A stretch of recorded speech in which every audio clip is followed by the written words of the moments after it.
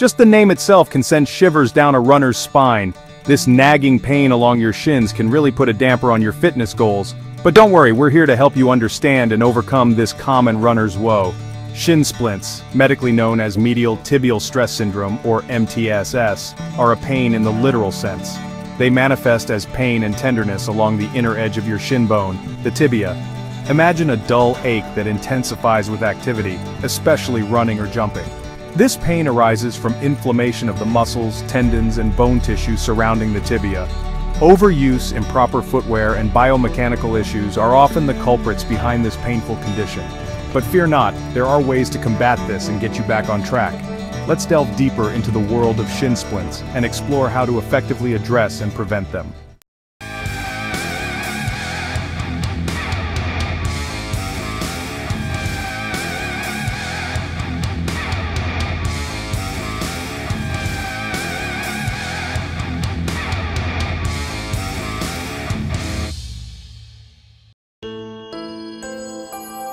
Shin splints often rear their ugly heads when we push our bodies too hard too soon. Suddenly, increasing your running intensity or duration can overload your muscles and tendons, leading to inflammation and pain. Think of it like this. Imagine stretching a rubber band repeatedly. Eventually it loses its elasticity and might even snap. Similarly, your muscles and tendons can get strained with overuse, resulting in shin splints.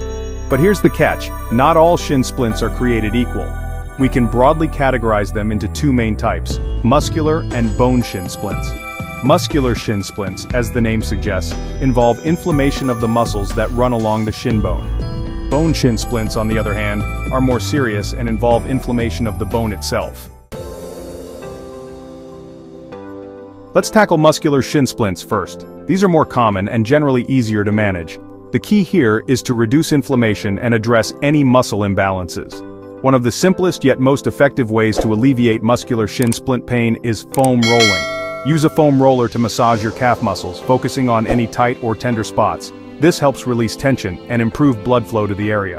Another helpful strategy is to incorporate physical therapy exercises. Your physical therapist can guide you through specific stretches and exercises that strengthen the muscles surrounding your shins, improving flexibility and stability. Section 4. Bone trouble, addressing bone shin splints. Now let's address the elephant in the room, bone shin splints. These are a bit more serious and require a different approach. If you suspect you have bone shin splints, it's crucial to consult a doctor or a sports medicine professional. Bone shin splints involve inflammation of the bone itself, often due to stress fractures. These tiny cracks in the bone can worsen if not treated properly. Your doctor may recommend imaging tests like X-rays or bone scans to confirm the diagnosis. Treatment for bone shin splints typically involves rest, ice, compression, and elevation, commonly known as RICE. Your doctor may also advise you to avoid high-impact activities and opt for low-impact exercises like swimming or cycling until the bone heals. Section 5. Soothing the ache.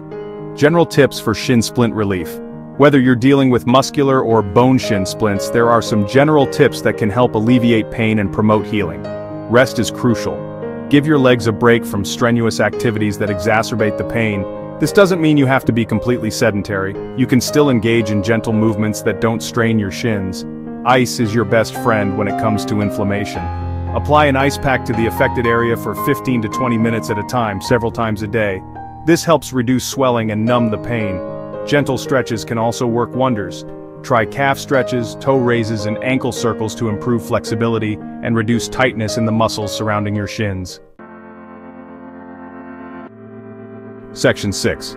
Prevention is key, keeping shin splints at bay. As they say, prevention is better than cure.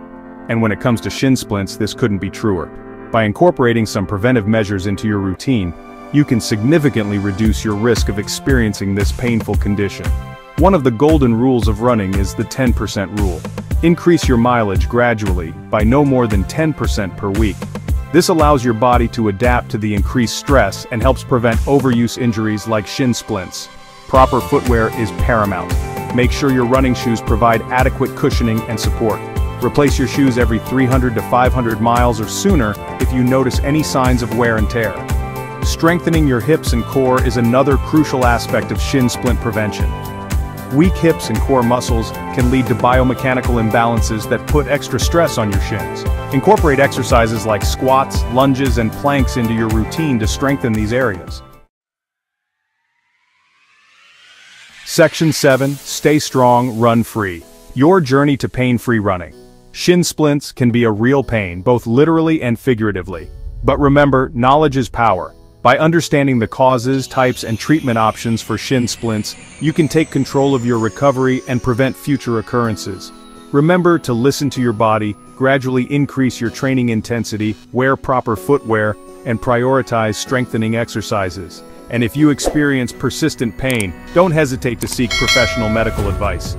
Now lace up those shoes and get ready to conquer those miles pain-free. We'd love to hear your thoughts and experiences with shin splints. Share your comments below and let's support each other on our journey to healthy and happy running.